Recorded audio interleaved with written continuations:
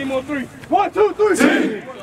Rise and shine, first day of summer workouts for LIU football. We're with Coach Ron Cooper following this morning. Coach, what can you take away from seeing your guys with the ball in their hands and out here having fun this morning? Well, you know, the NCAA changed the rules to where we get 2 hours a week to work with the ball on the field with them, so it's been really good.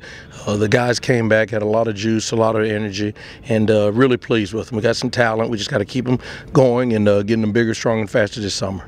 Returners, transfers, new coaching staff, new atmosphere for you all. What are you looking for in these first few weeks to just try and kind of lay the groundwork? Just for the guys to, number one, commit in the weight room into our speed development program, get bigger, stronger, faster, eat right. Football-wise, study your playbooks, learn it. We've got installs written up to where they can study and take it back on their own and just learn the scheme. So when we do report in August 1st, the guys are ready to go. You got here in January, but now it's summer. Fall is approaching quickly. What's the smile like right now on your face? Well, you know, I'm pleased. We're better than I thought we'd be at this time. Still got a long ways to go, but we got to continue to add good players to this football team and just keep them growing and keep them learning. 8 more weeks to the fall. Summer workouts officially underway. Coach, thanks for your time. Thank you. Appreciate it.